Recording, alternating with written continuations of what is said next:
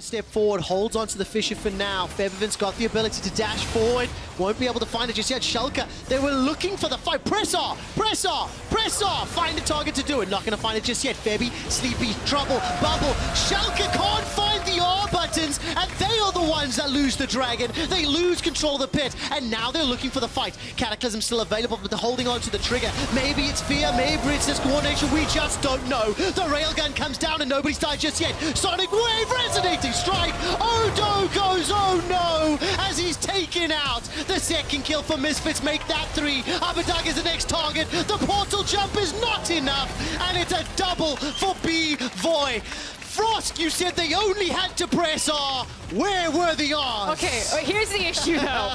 Of course on the blue ultimate, but oh, that's the wave clear gun. there it is. Death Realm coming out. My! Going over the wall. He's not afraid to get this one kicked off. Cask has come out. Ping's coming in. They're trying to track exactly how far to go. They have vague information. They're there. Huge combo! And that's exactly what you want, but still Misfits are not dissuade. Bvoy starting to turn this one around. Upset. Desperate to hold on to this fight, but it's incredibly close. It's incredibly back and forth. The ults come out. The feathers are pulled back. That's the double kill. Dan is going wild in the back line. Dunking down on the OG Dreams. As Nuke Duck flashes to safety. As Xerxes goes up in the air and immediately gets taken out. Misfits are going to move into the base and end the game. What a fight. Misfits just turn it around right there as Alfari tries to go up big, but without anyone. First we've really seen of set gameplay this game. He's got a 40 CS lead. It's the Cataclysm comes down onto Bvoy. He pops the Feather Sword, flashes away, but chase from Limited on as he overextended. Here comes the TP.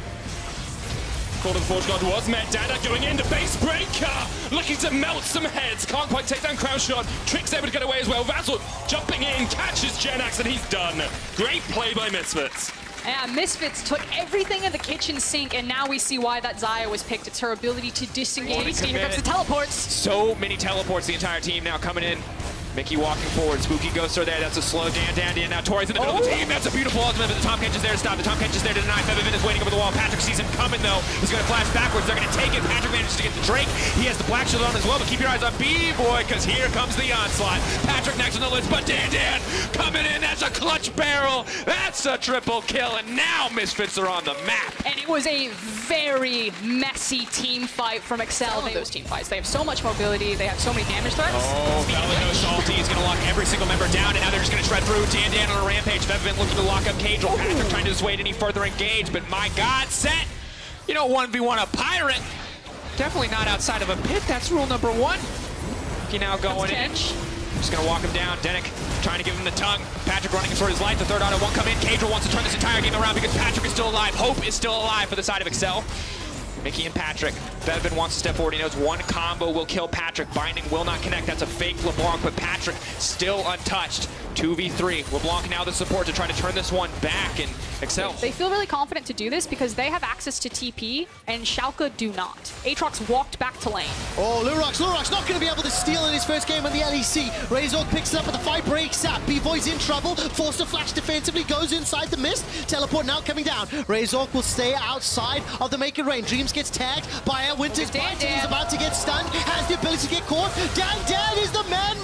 Not going to find his target though. And unfortunately on the back end, it's Febiven that picks up the first kill. I really expected more from the Aatrox, but it is Febby that gets the kill. He's just super squishy, very immobile. Oh, Caps! No, this isn't good. This isn't good at all for Caps. Misfits, what were you doing, Caps? Yeah. Just stepped way too far forward.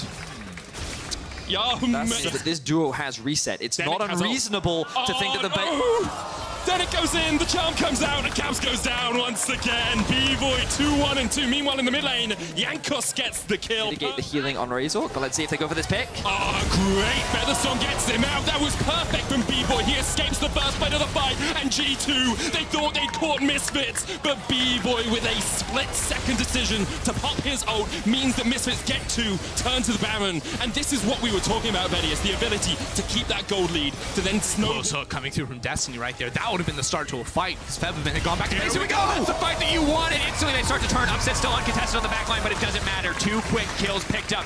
Baron is alive and well, and here goes Febby on the hunt, the pullback, the damage coming in. Upset desperate to survive on this one. Backing off now.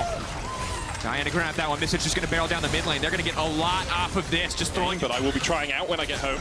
And kind of back to your question, I think they're going to be okay. Yeah, they'll be fine. Oh, maybe not. Glacial Fish coming down. Crownshot's going to be stunned underneath the tower. Limit going in. Quickness won't connect, but Crownshot's still alive. Oh, no, he's not.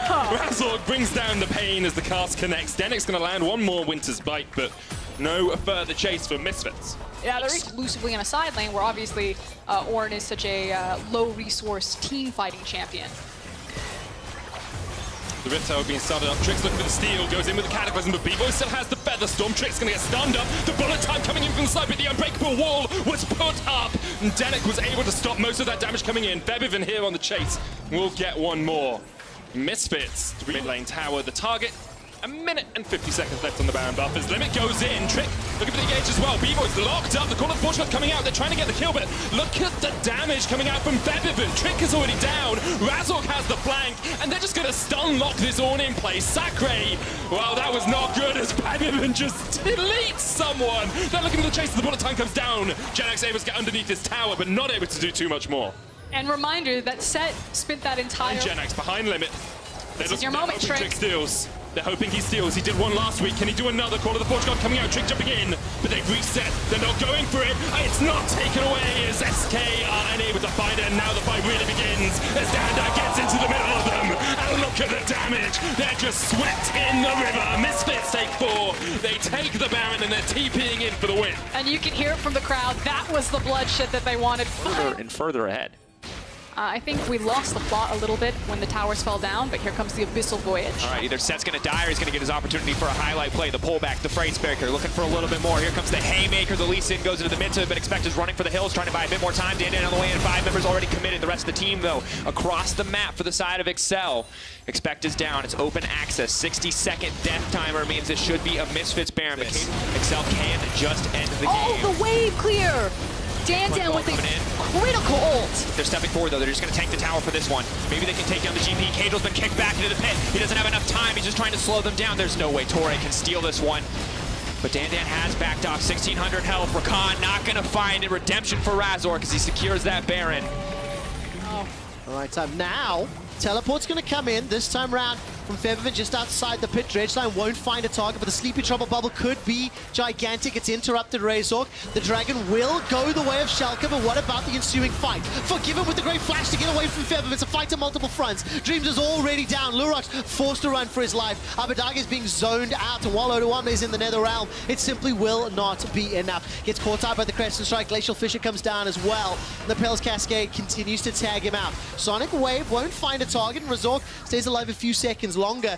3 members down on the Schalke squad, and Dan's not done yet. The Infernal Chains come out, and Abadage is caught up. The Railgun comes down. Not going to find the damage just yet as Fairby finally finds another. Forgiven goes golden. He was the man that dodged the first skill shot, but he cannot dodge the last. It's an ace for Misfits, and all Schalke got was a Cloud Drake. Shout out to Bvoy there with a very nice Useline objective setup. They're now playing, or were playing, all 3 lanes. This will be the final team fight.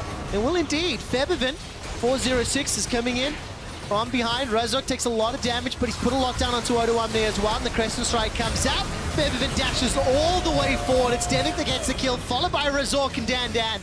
Once again, team play all the way around.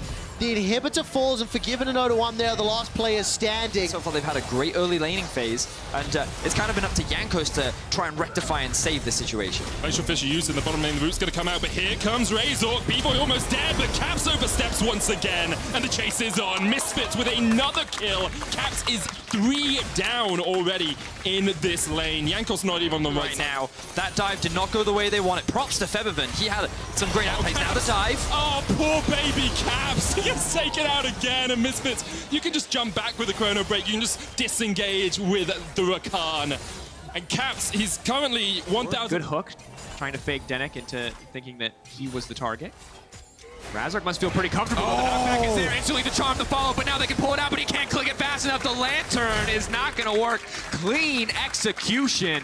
Bevivin now chasing down Nukta. A bad choice. There's an optimal choice and there's an okay choice. And now that's going to be the Cocoon. Xerxes has to go up, has to come back down, is going to die instantly. Oh, that's the worst possible case situation here for OG. They lose their jungler of all people in the river. So Misfits are already here onto the Baron. I didn't see it, is what I meant. And here we go. Cannon Rush coming out. Razor's actually gone quite low to this. Shadow trying to get in.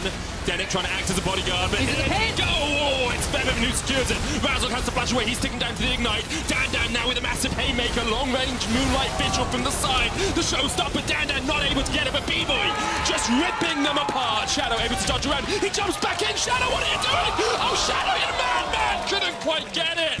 Bevin able to survive, and now he's going to run towards those Nexus towers. Heroic moment from Shadow right there to try to save the day, but they